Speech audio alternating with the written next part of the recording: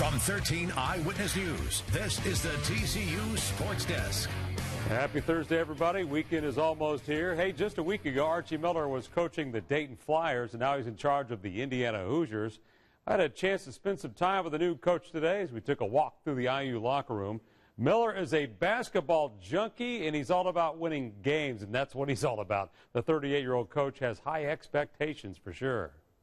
You want to be able to find a way to have your program at the elite level, competing for championships, finding a way for your second weekend opportunities, and putting yourself in those situations where you're 40 minutes from a Final Four. And, you know, if you get there enough, you know, eventually, hopefully, good things will happen. But it really starts from the ground up with us, you know, how we're going to develop our players, our philosophy on scheduling, all the way around. And once you can kind of get your hands around that, then it takes the right people. I opened up questions on Twitter. I asked viewers on Twitter what they would want to ask the new coach. And Ben Forrest and a lot of people were asking about Thomas Bryant and Blackman. What role do you see them playing? Do you think they're – I know you can't get into specifics. I can't, you know, I'm not going to speak for them, but I'm going to tell you that James and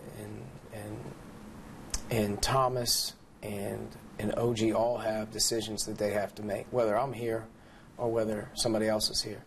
You know, they're terrific players that have the right to explore their dreams. I'm not here to be an adversary. I'm here to be an advocate. Whatever I can do for our players to help them realize their dreams, I'm always going to do.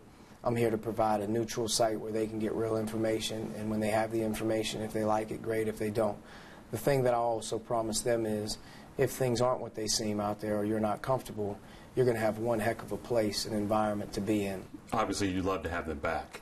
Oh, yeah. I mean, I don't think any coach in the country doesn't want sort of everybody in the locker room that he has at his disposal. I mean, those are terrific players. Walking past the banners in this hallway, does that get the wheels turning? They're everywhere, you know, and I try to take at least one walk through Assembly Hall as I clear my mind and get my cell phone away from my head, sort of just walk around, and usually I always kind of motor back into Assembly Hall. I think that's the one thing that continues as I marvel at is what's gone on in there, and you know, I'm going to be a part of that at some level, and hopefully we can bring some more moments there.